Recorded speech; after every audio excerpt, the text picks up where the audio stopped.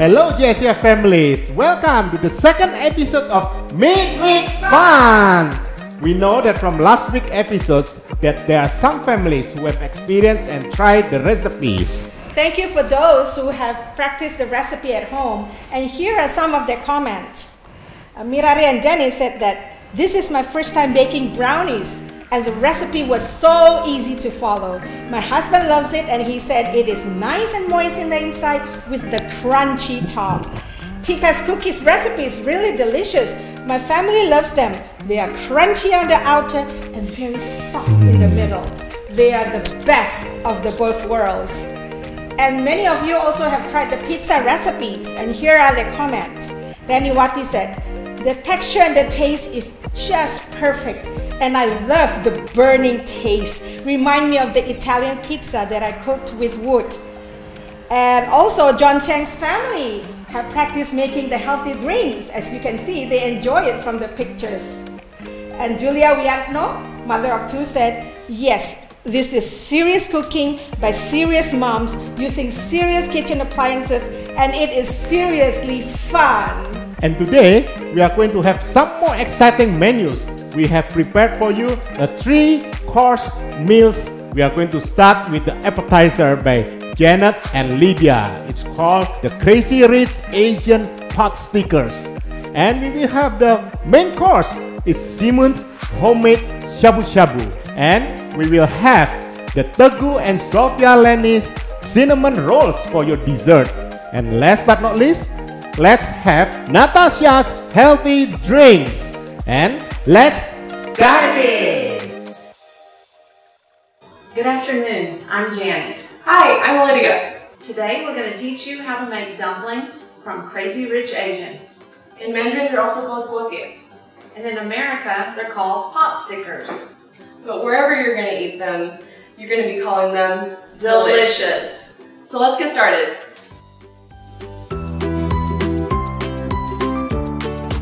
So here's what you're going to need for this recipe. First, we have ground chicken. We have ground chicken here instead of ground pork like the recipe calls for, because that's what we could find at the store. But next we have shrimp that has been chopped up. We have some chives and scallions, green onions. We have some ginger, garlic, sesame oil, soy sauce, chicken broth, and pepper, cornstarch, sugar, and salt. We also have some store-bought dumpling wrappers. Let's mix our ingredients. First, you add the garlic to the meat and the ginger and the chicken broth. And at this point, you'll also want to add a little bit of water. Take your chopsticks and stir in one circular motion. So now we're going to keep on going by adding our soy sauce, the sesame oil, and all of that in the dish. So that is cornstarch, pepper, sugar, and salt. And then you keep on mixing in the same circular direction. Let's keep going with our ingredients. Add your chives and the green onions. And again, we'll stir it together in one circular motion.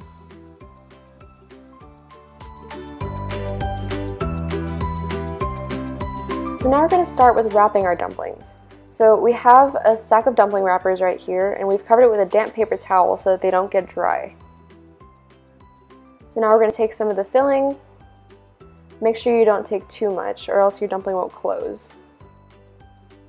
And then you're going to stick your finger in some water and put it all the way around the rim of the wrapper. You may have to dip multiple times. And then you're going to fold like a taco and start on one side and pinch and fold. Pinch and fold and pinch and fold and pinch and fold. And you're going to keep on doing that until you get to the end of the wrapper. You may need to push down a little bit of the filling. And there you have a dumpling. Ta-da! Heat your oil in a non-stick pan over a medium heat and put your potstickers in the pan. Mix some water and a little bit of flour or cornstarch together in a small bowl, and then pour it into the pan and quickly put the lid over your pot stickers. Let it cook for 5 to 6 minutes. So now we're going to make a dipping sauce for our dumplings. So we have 2 parts of rice vinegar, half a part of chili oil, and you can adjust this based on how spicy you want it to be, and then 1 part of soy sauce. And you're going to mix it together. Make sure you get all the chili oil. Mix it, and then there you have it. We hope you enjoyed watching this video. Hopefully you and your family can make these Crazy Rich Asians dumplings. We'll see you next time. Enjoy.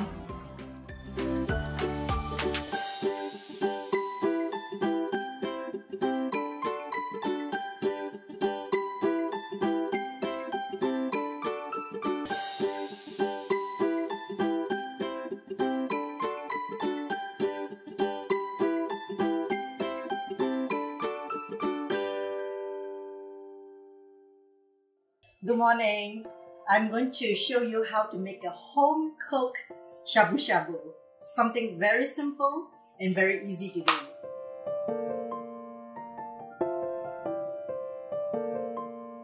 The first thing you need is the chicken stock.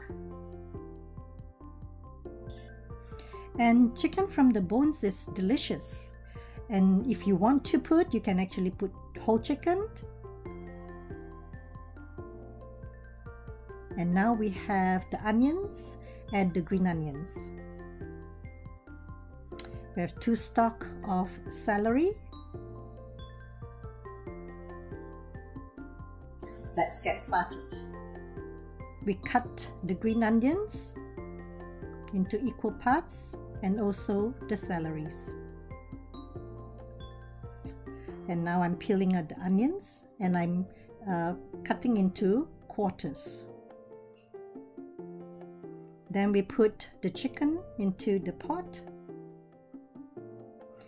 We pour hot water until it covers the chicken. We want to make sure that it's well covered because we don't want to keep putting water in. Put it on a heat until it boils and reduce it to medium-low so it simmers for another 1 hour to 1.5 hours. Okay, good.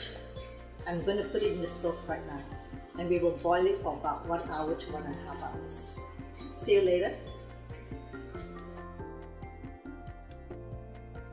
For the dasi broth, it is optional. I put in dry fish and bonito flakes. Boil for 10 minutes until the bonito flakes sink, and then after that we stop cooking and let it cool.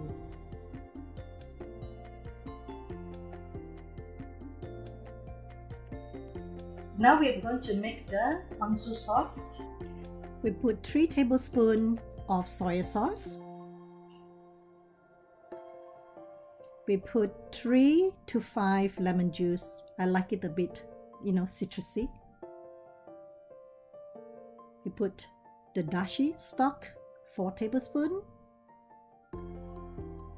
And we put in 4 teaspoons of mirin.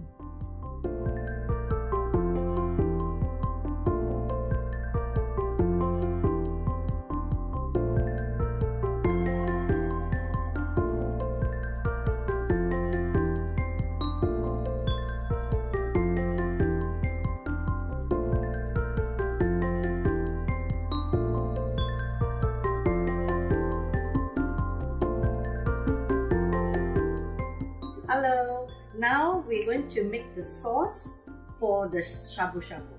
So number 1 is the sesame sauce and then the mirin sauce.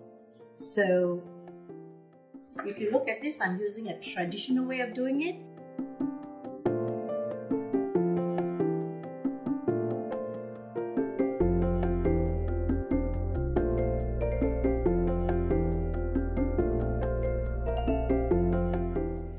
I'm going to continue grinding it, but before that, for modern days, you may want to use the blender. Just steps real quick on it. And it's done. Okay, now we're going to make the sauce. So first of all, I will have the sesame seeds. After you have put the sesame seeds, it's 4 to 6 or 8 tablespoons of sesame, grinded sesame seed, and then put 2 tablespoons of dashi, 2 teaspoons of rice vinegar,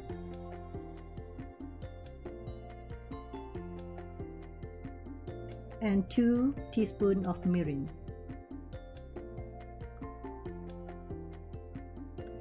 I put 2 teaspoons of lime or lemon juice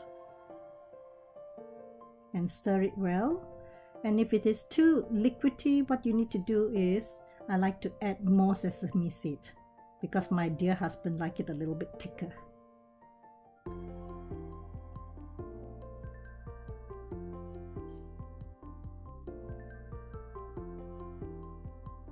And you can add a pinch of salt and sugar. And our family, we like it a little bit sweet. Then we add miso into it. Miso give it the saltiness, which is wonderful. Now it's for part 3, which is the vegetable. We want to have the cabbage, white cabbage, which is most important, together with the spinach. And the other greens is up to the family, what you like to eat. And we have different types of mushrooms. When we cut the cabbage, we separate the hard part of the stem aside so we can cook it first.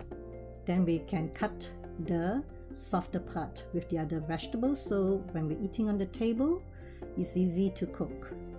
So we cut the spinach. Spinach is very easy to cook, very fast. We cut the onions. Onions give the sweetness. And we have the carrots. And we also cut the tofu into cubes, into 6 pieces.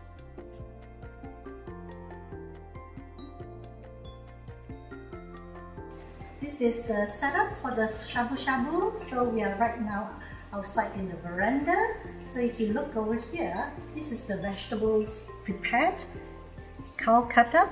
And this is the shabu-shabu beef that you can buy and slice thinly. And this is the udon, and then this is the ponzu sauce and the sesame sauce, and this is the daikon that we put into the ponzu later.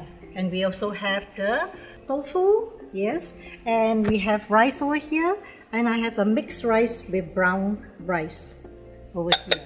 And over here we have the dashi sauce, so this is more of the fish sauce and the seaweed. So you can choose whichever you want over at the chicken stock or at the dashi. And the chicken stock is more of the Kemang Siman Suparno home recipe. So dear, would you like to come and join us for the meal? Yes. Yes. So yes. So we're going to have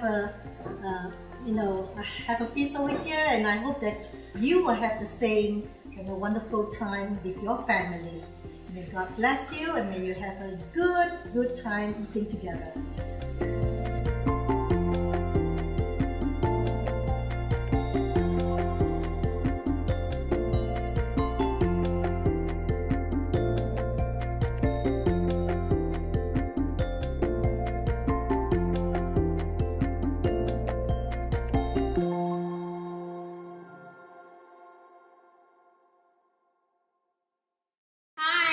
My name is Jonathan, and My name is Sofia. My name is Teguh. And we are going to make classic cinnamon roll for our breakfast.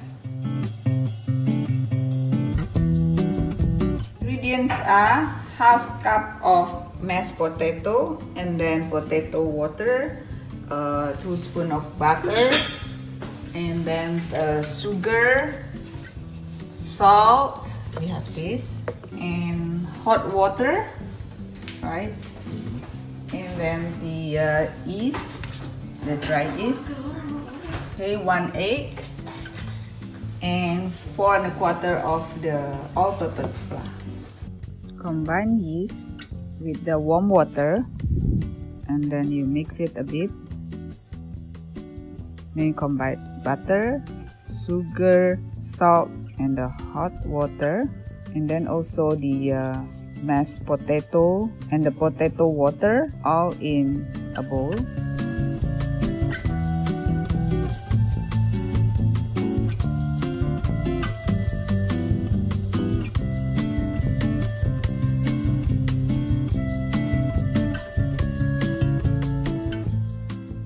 And then you add 1 cup flour,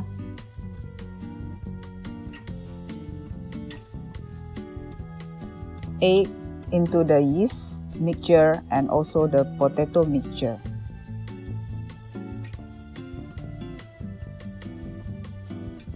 Then you continue adding half cup of flour at a time until the soft dough forms. Then you place it in the grease bowl, then cover it up and then let it rest for 1 hour until it's double the size.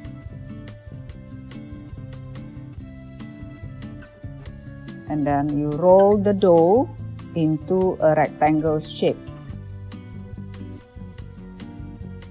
After it's nicely shaped, spread the melted butter evenly. Sprinkle the sugar and cinnamon evenly also.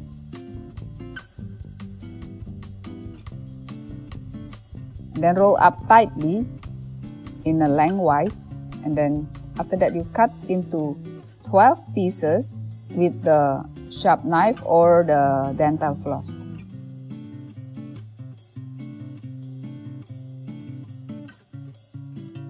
Then you let it rise for 30 to 45 minutes until it's nearly double again. And after that, you sprinkle a bit with the melted butter and then put it in the oven for 25 to 30 minutes.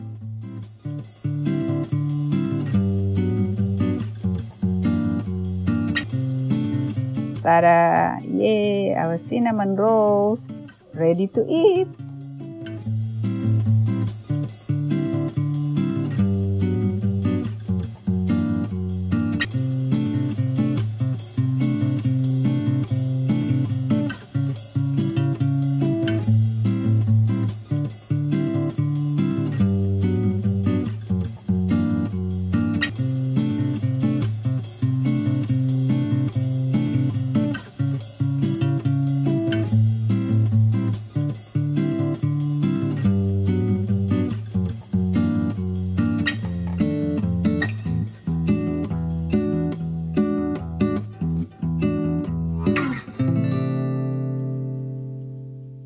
Hi everyone, my name is Natasha and I'm from JICF Young Adults Group.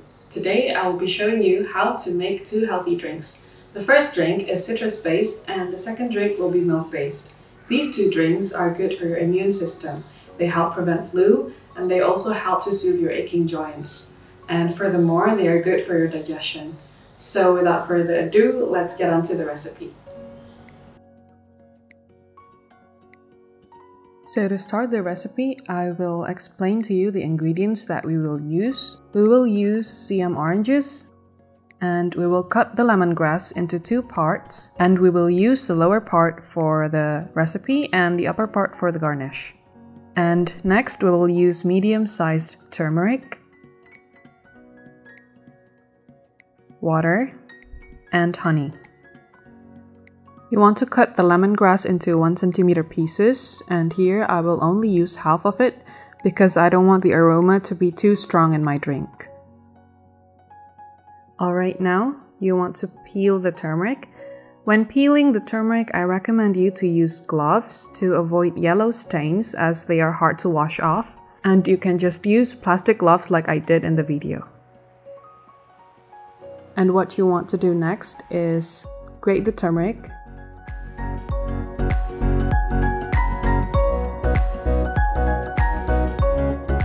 And pour in the cut lemongrass into the saucepan. Add water and boil for 5 minutes until the solution turns stock orange. After 5 minutes, you can remove it from the heat and set it aside. While waiting for it to cool down, you can cut the oranges.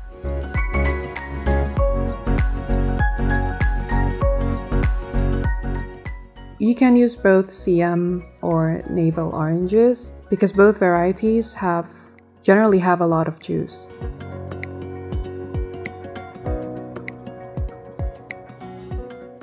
Now you can squeeze the juice out of the orange. Remember not to squeeze it too much because if you squeeze them too much, it might become bitter. Or you can also use a juicer if you want to.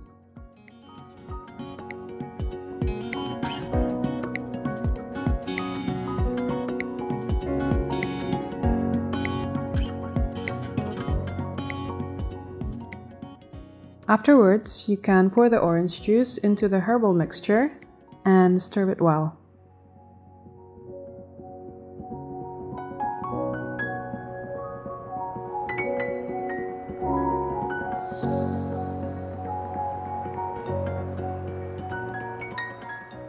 Then pour the almost jamu mixture into the serving cups using a fine mesh strainer.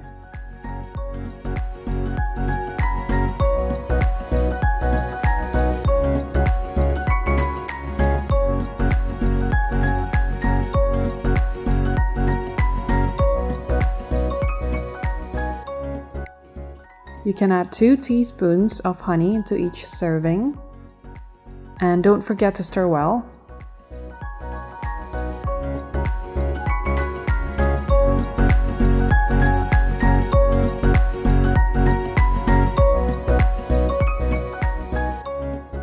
Now this is optional, but you can top it off with thin lemongrass sticks if you want to. You can use it for stirring later on. Add 2 ice cubes or more, but you can also enjoy this drink hot. So if you wish to enjoy it hot, then you don't have to wait for it to cool down.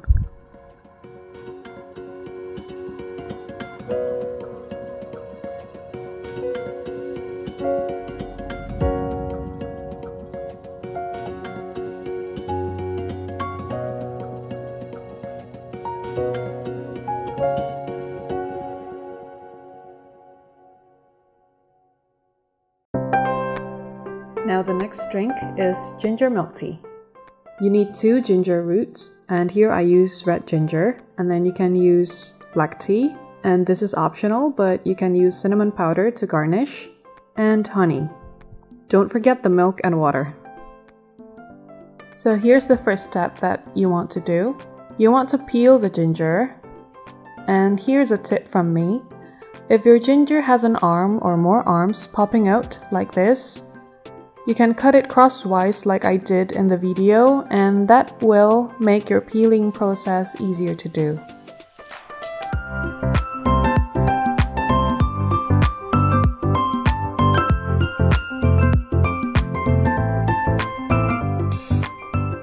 If you have a scale at home, you can do it like this.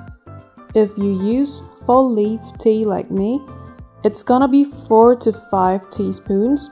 But if you use ground tea, then it would be 2 to 3 teaspoons. And now you can pour the tea leaves and ginger into the saucepan, then add 250 milliliters of water. Boil with medium heat for 5 minutes. You can occasionally stir the mixture while it's boiling. After 5 minutes, add fresh milk into the boiling mixture. Lower the heat and leave it boiling for another 2 minutes. When your milk tea is done, you can use a strainer to pour the milk tea into the serving cups.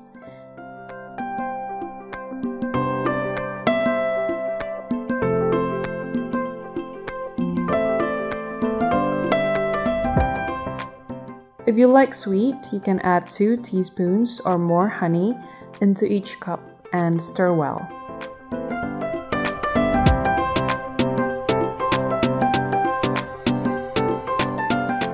You can also garnish the drink with ground cinnamon. And there you go, the drink's ready.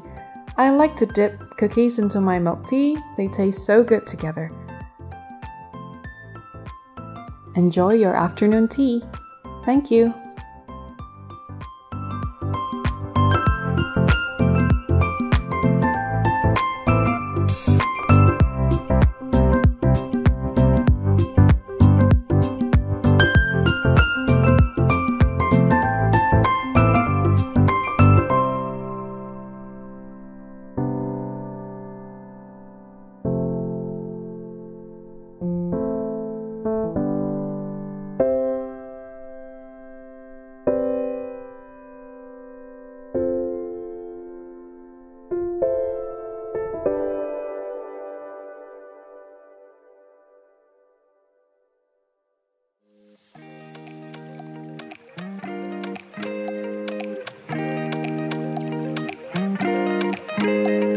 Wow, looks like our 3-course meals are ready. Yes. Shall we give a try? Of course. Okay, let me try the Crazy Rich Asian pot sticker. The sauce.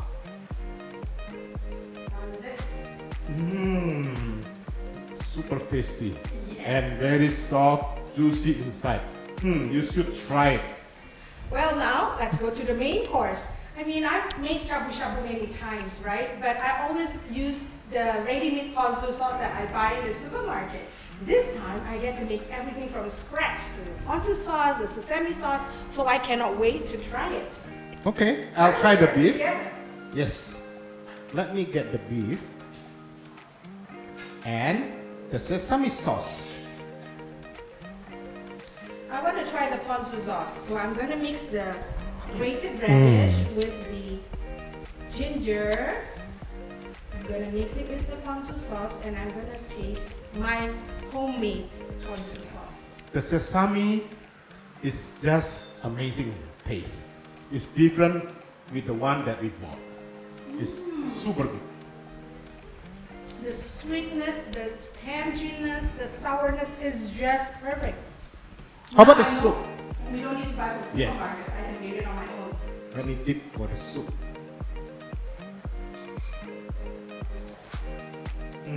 Clear but tasty. Very good. Homemade shabu-shabu. Thank you, Simon. What's next? Yeah, dessert. I know. Let me try this. I'm curious about the cinnamon roll that use potato. I heard the secret is in the potato. Let's get it right. I'm not a dessert person, but I will give a try of this. I love the cinnamon taste of it. I cannot describe the moisture of the bread is just different. I think we really need to use this. Yes. Thank you, Sofia and Tagu, for the recipe. Now, Let's try our drink, shall we? shall we? Yeah. Cheers. Cheers.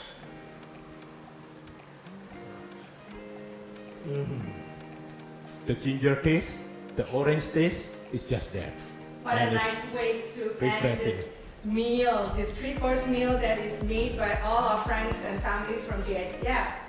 Well, on this episode, we want to thank Lydia and Janet Batangari for their Crazy Rich Asian Potstickers, and Simon's family and for their homemade shabu-shabu, our lovely cinnamon rolls by Sofia and Tagu's family, and last but not least, the healthy drinks from Natasha.